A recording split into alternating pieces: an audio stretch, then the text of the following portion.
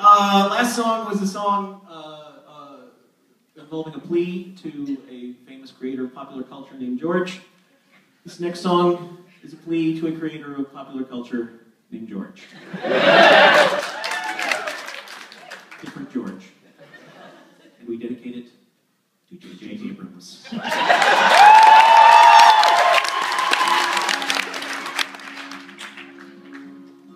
As this time of year comes round again, I find myself reflecting on all the things for which I'm grateful, like my family and friendships, and the fact my life is relative. Wow, let's take a little wander through the fretboard and see. A little more guitar in the monitor, please. When in doubt, blame it on the sound. Actually, she's doing a great job.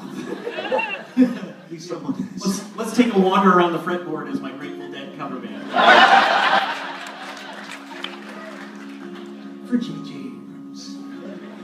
As this time of year comes round again, I find myself reflecting on all the things for which I'm grateful, like my family and friendships, and the fact my life is relatively free from pain and tragedy. There's so much I am thankful for, but still, if there's someone or something out there responsible for all of this and listening to me thank them, then I ask you, sir or madam, would you kindly tell George Lucas to stop screwing with our trilogy?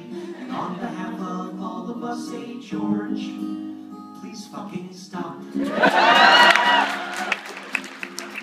I am thankful for the Firefly crew, especially for Kaylee. And I'm thankful I won't live to see the rise of the machines. And I'm thankful that Joss Whedon is directing the Avengers. Speaking of directors, hey there, George. A movie is a snapshot of the era it was made in, like a painting or a photograph or even this song's lyrics, and we won't go back to change them. If Avengers ends up sucking, we'll just shrug and then we'll go make something new. So fucking stop. Everybody knows Darth Vader didn't say a goddamn word when he threw the Emperor from the Death Star to his reactor shaft. And everybody knows that Greedo never even fired.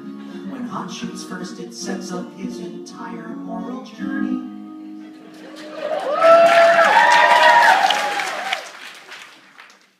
Plus, it's cool.